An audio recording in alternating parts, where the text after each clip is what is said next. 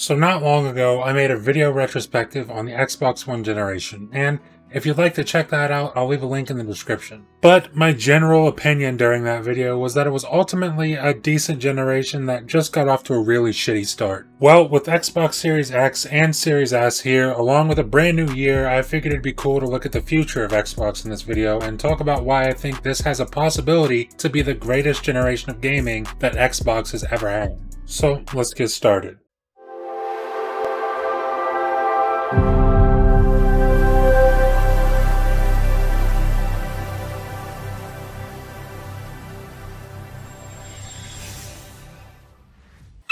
Now, when you ask people what the best generation for Xbox was, they'll be likely to tell you that it was the Xbox 360 era. And it's kind of hard to argue with that. Halo was hitting on all cylinders, and the Gears of War trilogy was introduced with critical acclaim. Forza was emerging as a big competitor in the racing genre with Motorsport and even Horizon towards the end of the 360's life. And we had third-party deals for games like Mass Effect, Oblivion, and Alan Wake. It felt like the 360 had something for everyone, and I feel like that's Xbox's goal for this generation, is to offer something for everyone. Like, when you look at the studios that Microsoft has, it becomes readily apparent that this is an incredibly diverse lineup of talent. From sometimes silly and whimsical stories from studios like Rare, to groundbreaking RPGs from studios like Bethesda, Obsidian, or inXile, to narrative-driven action from studios like The Coalition or Ninja Theory, or even first-person shooters from studios like 343, id Software, and Machine Games. I mean, all those studios specialize in that stuff.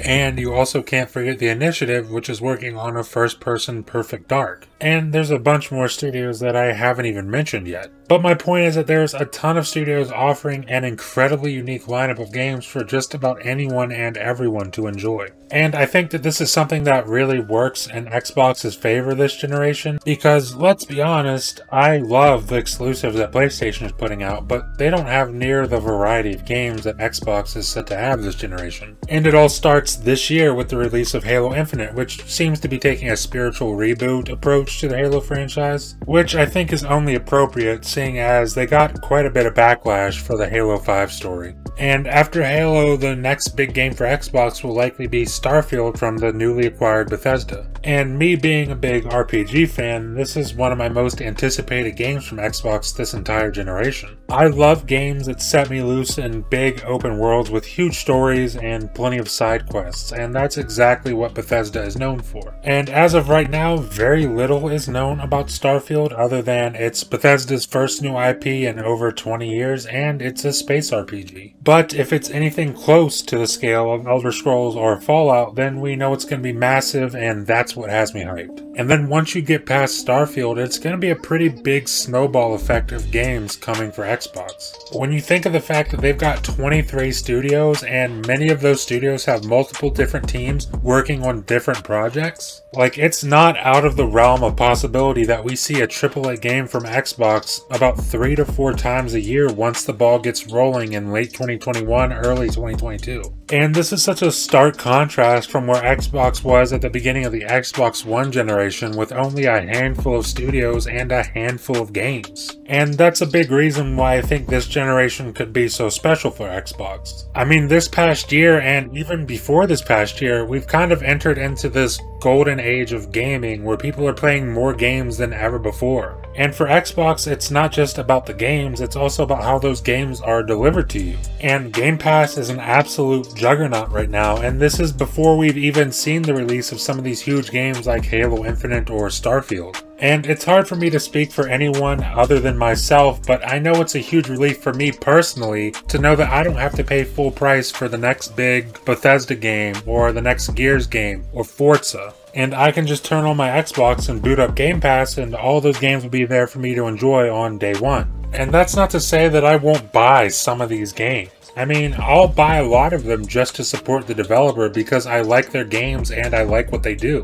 Like how I bought Gears 5. I didn't have to buy Gears 5. I get the Ultimate Edition and Game Pass Ultimate for free. But for a game like that, I'll buy it because I support the Coalition. I think they're really a super talented studio that gets overlooked in a lot of cases. And I did the same thing with Hellblade: Senua's Sacrifice. I think I was late to play Hellblade. I think I played it right at the beginning of last year. I played it in Game Pass, I absolutely loved it, and then I went and purchased it because I just want to support the developer and what they do. And I'm gonna do the same thing with Halo Infinite once I pick up the Legendary Edition. Hopefully it comes with some kind of awesome statue, or like how they did the helmet with Halo 3 Legendary Edition. I hope it comes with something like that. That stuff is awesome. But I'm getting off the topic here, and what I really want to say is, when you combine what Microsoft was able to do in terms of getting the most powerful console and the most affordable console for next gen, combine that with the fact that Xbox Game Studios is now 23 studios strong, and everything those studios create will be put into Game Pass day one. And all of this is why I think this will be Xbox's best generation yet. But what do you guys think? How do you think this generation will be compared to previous generations for Xbox? And also, what's your most anticipated first-party Xbox game? Leave a comment below and let me know what you're thinking. Leave a like if you liked the video, and please subscribe if you would be so kind. Thank you for watching, and I'll see you all in the next video.